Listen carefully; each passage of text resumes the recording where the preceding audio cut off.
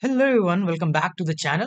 In this particular video, we are going to learn that how to build a simple timer using JavaScript, like a stopwatch that counts seconds, right? So it is a very beginner friendly project and it is useful in many different projects also like quizzes, countdown, or fitness app, right? So let's get into it and understand that how we can create it, right? So let's start with your HTML part, right? So first what I will do, I will name this document as timer, right? Okay, fine. Now let's create h2 and write the timer, and then a span. I will use a span here. Inside the span, first I will give it a id that is display, right? Display, and now I'm going to write the 0 here. After that, after this, I will write seconds like this, right? Let's go on our website. Okay, timer 0 seconds, fine. Now after this, I will create three different buttons. Button, first button is what? Your start, right? And here I will write button, and it is like stop, and then again a button, and here I will write reset, right? uh, let's give it that. Okay, let me do this later. And how it is looking? Okay, it is looking good. Okay, fine. Now going to the script part, going to the JavaScript part, I will write script here, and inside this now we are going to write our JavaScript. I'm not going to work on the CSS. That's your task. Fine. My work and my aim is just to explain you the whole functioning, that how we can create it, right? So let's give a variable named second equals to 0, and let timer equals to null, right? Fine. So we are initially taking a second as 0 and the timer as the null, because the timer is not running. For that we are going to use, I will explain later, right? So first create a function. Function name is update display, and here we are going to create it like this. And document, I'm going to use the DOM document dot get element by id. I'm going to get the element by id, and the element name is what? Element name is this particular display, right? I'm going to use this. Here I'm having this 0, right? So I want that whenever the timer will start, the value of 0 keep get changing. So for that reason, I'm going to use this. I will call it by get element by id, that is display, and then I will say that text content, text content, right, equals to seconds. This second. So since your seconds is 0, if I change it to 1 and reload it, okay, nothing happened. Oh, because we have not called this particular function. Okay, wait. Let's do one thing, that before before starting that, we will create another function, that is function and start timer, right, like this. And now inside of this, I will say that if timer equals to triple equals to null, in that case you do what? You say timer equals to set interval, then put a bracket here and create an arrow function. Inside of this, I will say that seconds plus plus, right, and update display. Fine. Okay, I think it is okay. Now here we will write 1000. 1000 is what? Your milliseconds. That is 1 second actually, right? It is your 1 second, like this. Fine. Now you have made this start timer, and after this, when we will say that stop timer, like function, and say stop timer bracket, and inside of this I will say clear interval. I will say that clear, like whatever the timer is running, just made it 0, right? The timer, clear interval timer. So your timer was null initially, and now we are clearing this particular timer. This one, you can see, right?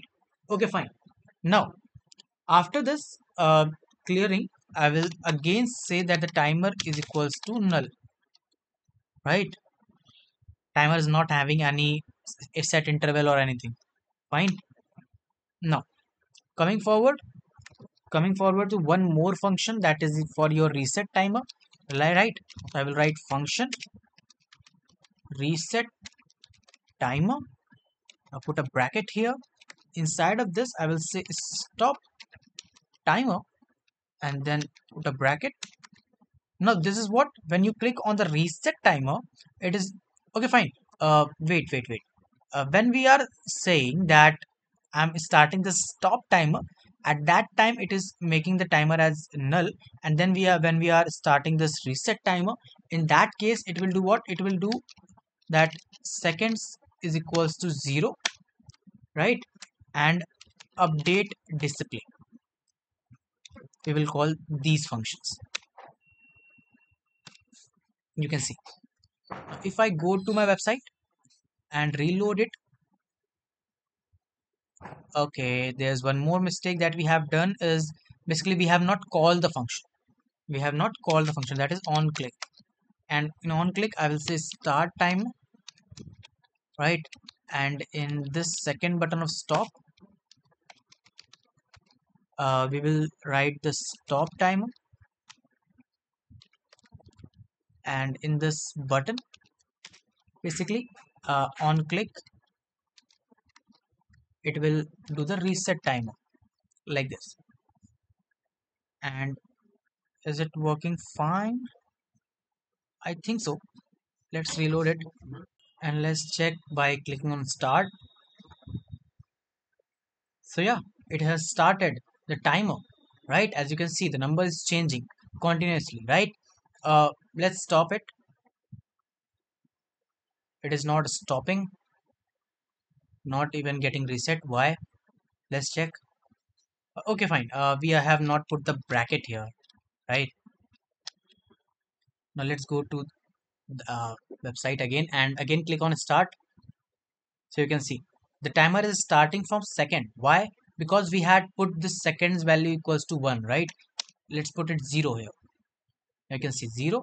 Now when I click on start, it is 1, 2, 3, 4, 5, like this. When I click on this stop, you can see now it has stopped to the 7th second, right? Now when I click on this reset, the values again get to 0. How it is working? What is the logic behind it? Well, I have put this 0 as this presentation, as the like main screen where I'm getting the timer, right? And on this particular button, when we are clicking on it, we are starting the timer, and this start timer function is getting called. And what this start timer is having, it is having that whether the timer is null or not. If the timer is null, like it is not having any set interval inside of it, in that case you do what? You put the set interval inside of it and start increasing the seconds. The second value is 0, but the second value is now increasing, and update the display every time this particular, like it start running. Every time when the seconds get changed and again this interval run, you update this display. You call this function, and in this particular function we are changing the text content, and the text content is changing with the help of the second. And as the second value is changing, the number get increased every time. Now, in this particular stop timer function, when we are clicking on this button, this particular function is getting called, and you can see it is doing what? It is clear interval.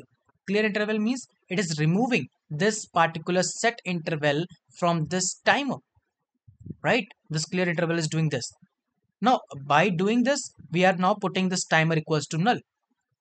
Again, the timer is now null, and what the stop timer is doing, it is actually stopping this changing of the second every time when this interval is running. It has stopped that, but the value of seconds didn't stop.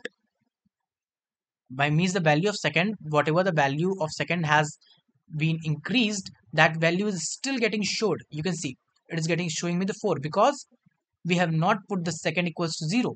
But in the reset timer function, we are actually doing what? We are first removing the set interval from the timer, and then we are putting the second equals to 0, and then we are again updating the display like this.